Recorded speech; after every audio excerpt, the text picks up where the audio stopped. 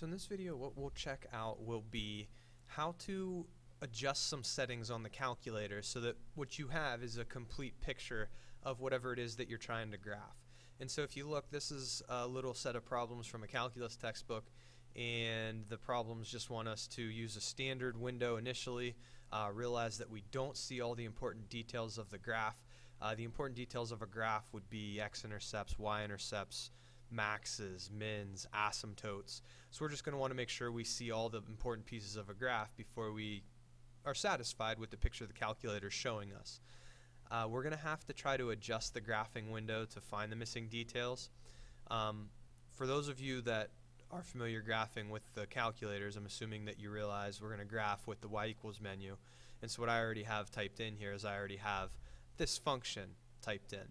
And so if we graph on the standard viewing window, and if you don't have a standard viewing window, what you can use is you can use this zoom standard feature to show you a picture that goes from -10 to +10 in the x direction, and from -10 to +10 in the y direction. Now if you look at this particular graph, it seems like it's a pretty decent graph. You know, we see where the graph crosses the y-axis. We see an x-intercept here. The only thing that we really have to kind of worry about is whether or not there are any other x-intercepts over here to the left where we can't currently see, or over here to the right where we can't currently see.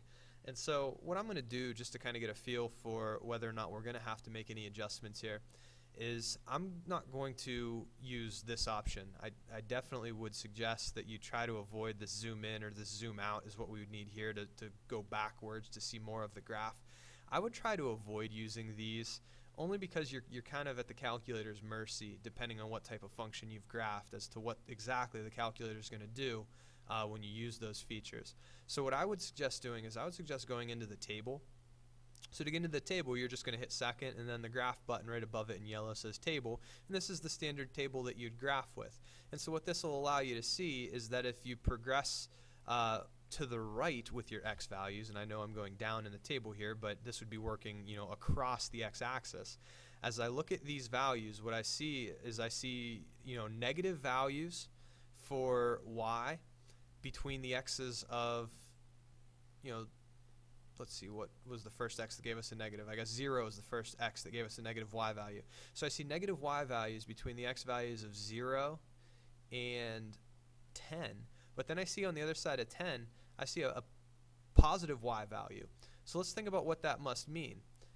On this graph, you know, the graph is obviously getting really, really negative as I go down here. But then as I go off the right edge of what we can currently see, the graph is actually going to come back and cross the x-axis somewhere in here to get to a positive value for y when x is 11. So I'm going to go into my window menu, and I know that if I change x max to something like 15, that'll let me see a little bit further to the right. And so if I regraph, yeah, look, we have another 0 there. So that's definitely something that we would have expected to see based on what we saw in that table from a minute ago. So what I would definitely suggest doing is not using zoom in and zoom out, not just randomly going into this menu and changing a bunch of things all at once and hope to get lucky. I would look at the table. We looked at the table, recognized that we were going to have to see over past 10 in the x direction, change that one setting in the window menu like we did, changed it to a 15, regraph and say, okay, well now I guess in order for my graph to be way down here and then get back through this point and be up above the x-axis from that point forward, I'm going to have another minimum. My graph's going to have to bottom out somewhere down in here. So I'm going to have to see further down to see where that minimum is. What are you going to do to change that? Well, to see further down, y minimum will let you see further down, but what do you want to change it to? Now you can change it to -100, you can change it to -1000. You can do this by guessing, but what I'm actually going to do is I'm going to go back and I'm going to double check that table. I see negative values that get clear down to, you know, -1500 almost. So what I'm going to do is I'm going to change my y min to something like -1600. And hopefully that will let me see where the graph bottoms out. Now I don't really have as nice a picture up here anymore, but you know, this minimum point right here would have been one of the important details of this graph. just so that we see a little bit more of the graph, since this looks kind of distorted because we're seeing so far down and not really far up or that far to the left or right compared to how far down we're looking. I'm going to change my Y max to something like 1,000. Whoops. And I'm not being very successful with that. There we go. And if I regraph, there's a nice little picture. So we have, an x-intercept here. The y-intercept was just below the origin. We have our other local minimum, and we have our other x-intercept. So there's a pretty nice picture. If you're worried about the fact that the y-axis looks kind of goofy here, the other thing that you could change in the window is you could change the scaling on your y-axis. I have y being scaled by 1. If I change y scale to 100, that will put, rather than having a tick mark every 1 unit on the y-axis, we'll have a tick mark every 100 units, and we have a nicer picture. So being able to graph things on the calculator and then manipulate the window in a way that makes sense, in a smart way, knowing where you're going to have to see and then just changing one thing at a time until you get a picture like this, in my opinion, is what makes the most sense when you're dealing with a problem like we are right now. We'll take a look at one more of these.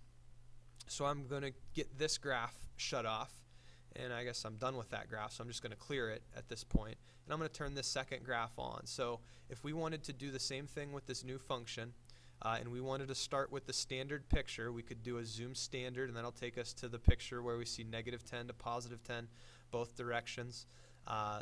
It seems like we might need to see a little further up to see where this local maximum is. We see a local minimum here.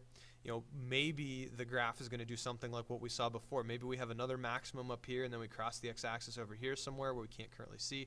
Maybe we come way down over here and then cross the x-axis again over here where we can't currently see.